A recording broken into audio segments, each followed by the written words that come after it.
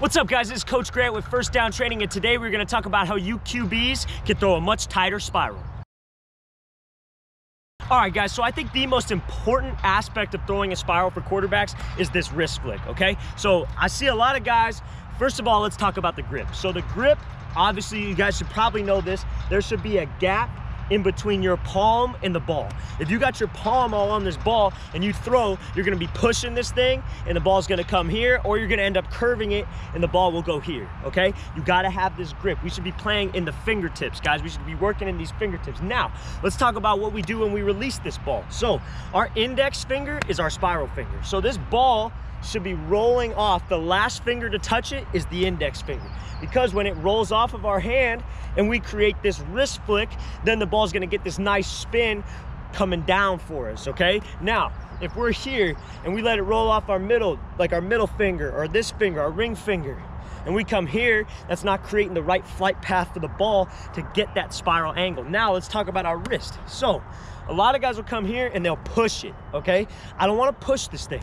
I wanna flick. It's almost like I'm playing basketball and I'm shooting a free throw. It's the same idea. We wanna flick this wrist, but we want this thumb parallel to the ground and then rotate through. Everybody likes money. Pretend like there's money in this back pocket, and we gotta pull this money out of the back pocket, okay? So we wanna be here, let it roll off of our index finger, roll off, and then we're creating this wrist flick right at our target with our index facing parallel to the ground, okay?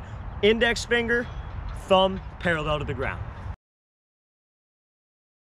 All right, guys, so now we're gonna talk about the second aspect of throwing a better spiral, having some more spin on the ball, okay? So that's gonna be your rotation, all right? So I see a common mistake a lot of guys will make is when they release this thing, yeah, their wrist flick is cool, but they won't rotate all the way through. They'll finish here, they'll be throwing, and then they'll sell themselves short. Now what that does is, we already talked about this. We wanna rotate through, pull this money out of our back pocket.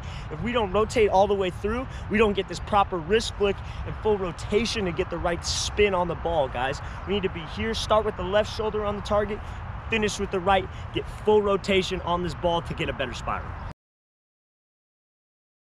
All right, guys, so now I want to talk about a couple common mistakes that quarterbacks will make when they're trying to throw this thing and the ball won't be spinning on them, okay? So we already touched on a few of them. The first one is that your palm is on this ball and you're pushing it, okay? We don't want to push this thing, guys. We want to get our fingertips on this ball and then flick our wrist right at the target, okay? We want to flick this wrist right at the target with our index, or with our thumb parallel to the ground. A lot of guys will just come here and they'll flick down like this. That's not what we want, guys. Again, that's pushing this ball.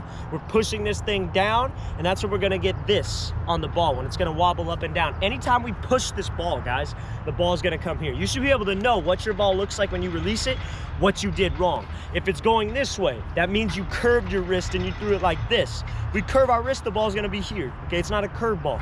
We gotta be able to be here, rolling off this index finger, flick this wrist, pull the money out of the back pocket, get this full rotation on the ball, okay? Full rotation on the ball always. Now, another common mistake is guys will be here and their elbow will be on their rib cage, okay? You can't get any spin because you can't snap down aggressively. You can't cut the target when you're throwing with your elbow on your rib cage. So the guys will be down here and they'll be pushing it, okay? We want to get our elbow off this rib cage, snapping up here so we can get this snap down and we can cut the target to get this thing to rotate on us, guys. Okay, so we want to be in the fingertips, we want to get this elbow off our rib cage, and we don't want to push, we don't want to curve, we want to snap down at the top, cut the target. All right, I really want to thank you guys for watching. I really appreciate it. Please like and subscribe to this channel, and please leave in the comments any questions you guys have on anything quarterback, receiver, speed and agility, anything football related. I really appreciate you guys watching, and I'll see you next time.